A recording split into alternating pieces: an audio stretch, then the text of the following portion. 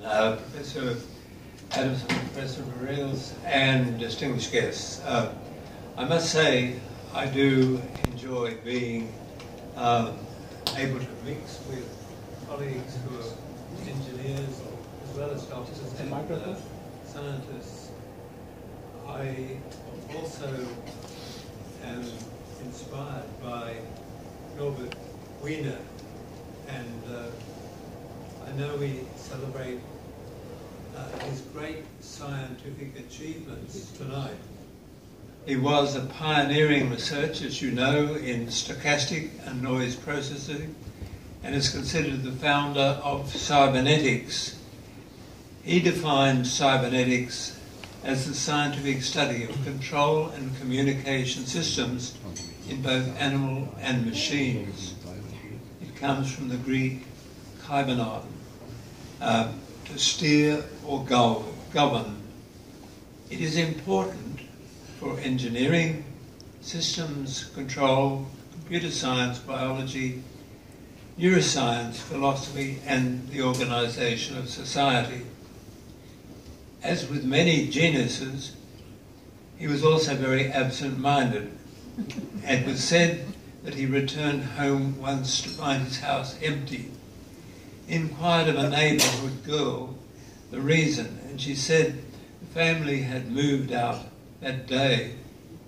He thanked her for the information, and she replied, "That's why I stayed behind, Daddy."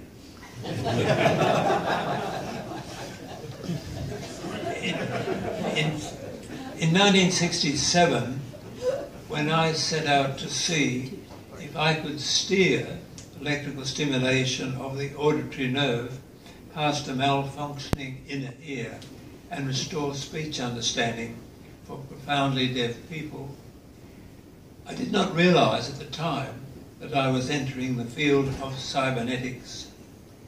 In doing so, I came to learn that neurophysiology, combined with electronics, held some hope for the future.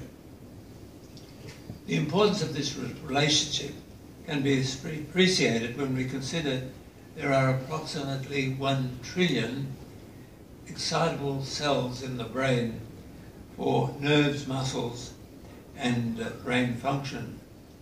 Each excitable cell has a voltage of 7 millivolts, and so is 1/20th of that of a AAA battery.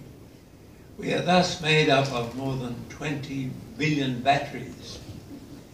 Furthermore, the late Donald Mackay, a great idol for me, said the brain is best described as a computer, but really a vast community of linked microprocessors. In addition, it has been thought that conscious experience is through the senses and a pattern of electrical activity in the brain. But my studies in patients suggest that we are more than electrical activity, but we are in fact communicating proteins. That brings me to my first scientific challenge, and that was to develop a cochlear implant, not known then as an implant, but electrical stimulation of the brain through a prosthesis. And it was not then even good enough to combine neurophysiology with electronics. There was a need to discover how patterns of electrical stimulation were perceived and how these perceptions could be understood as speech. To do this meant developing, in conjunction with the University of Melbourne Department of Electrical Engineering, an implantable box of electronics for multi-channel stimulation of an array of nerve fibres in the inner ear. In 1978, we implanted the most complex package of electronics ever surgically implanted in a patient. Then in 1978, that same year, our most significant breakthrough occurred when we discovered that stimulating different frequencies in the inner ear were not only perceived as pitch, as occurs with sound waves, but they were experienced as vowels. The vowels varied according to the site of stimulation in the inner ear for the resonant frequencies. The resonance depended on the shape of the oral cavity. This finding indicated that the neural connections in the brain had become arranged to decode especially important information that is relevant to speech understanding. The discovery of the successful speech code on our first patient made it the first prosthesis to provide speech understanding for profoundly deaf people using electrical stimulation alone. This also occurred for a second patient who had been deaf for many years, indicating that the conscious experience of speech can lie dormant for many years and retain synaptic connections in the brain and the unfolding of proteins.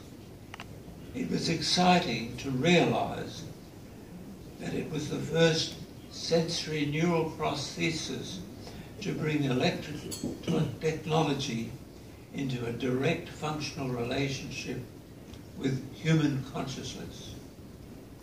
When it gave spoken language to children whose brains had never been exposed to speech and was approved by the United States Food and Drug Administration, it became the first advance in helping profoundly deaf children to communicate in the last 250 years. In addition, the success of the bionic ear has led to the creation of a new discipline, which in 2003 was referred to as medical bionics.